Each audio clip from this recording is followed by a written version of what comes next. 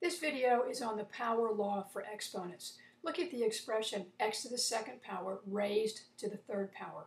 One way to think about this is to write out what this means. X squared raised to the third power means x squared times x squared times x squared. Anything to the third power means to write that value out 3 times. But we also know what x squared means. X squared means x times x. So for each of those x squareds, I can write out x times x, x times x, x times x. Counting up, what we have written is the product of 6 x's, which can be written more simply as x to the 6th. If you look back at the problem, you may notice that we could get that 6 exponent by simply taking the exponents of 2 and 3 and multiplying them, which leads to the power law. This is exponent law number 2, called the power law, and it just says if you are raising a power to a power, keep the base, just like we did in the first rule, keep the base, but this time multiply the exponents. In words, when raising a power to a power, you keep the base and multiply the exponents. Some examples. X to the second raised to the 5th power. We're going to keep the base. We're showing 2 times 5 because that's what the rule says to do. Multiply the 2 times 5 and we get x to the 10th.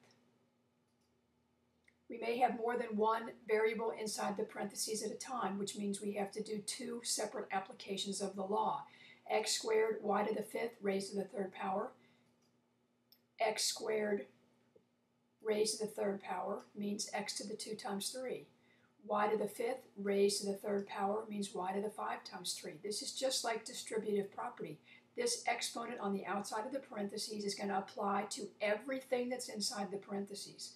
All we have to do to finish this problem is do that little bitty arithmetic right there and gets x to the 6th, y to the 15th.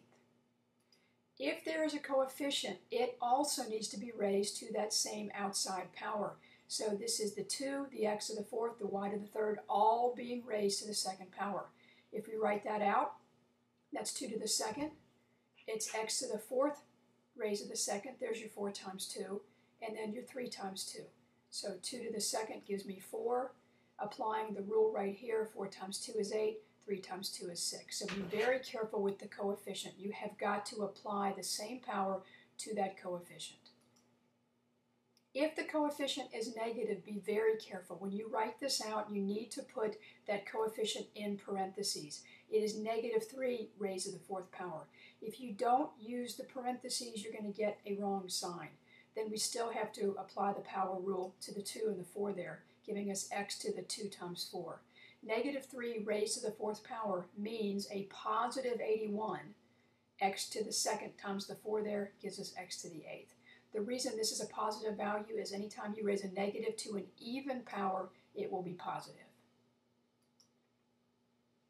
Just a note about an expression like this, there is no variable here. This 2 is not a coefficient, it is a base. It follows the rule.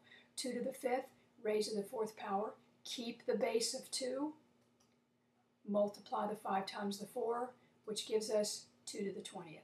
So the 2 in this case is not a coefficient, it is a base, and it follows the exponent law.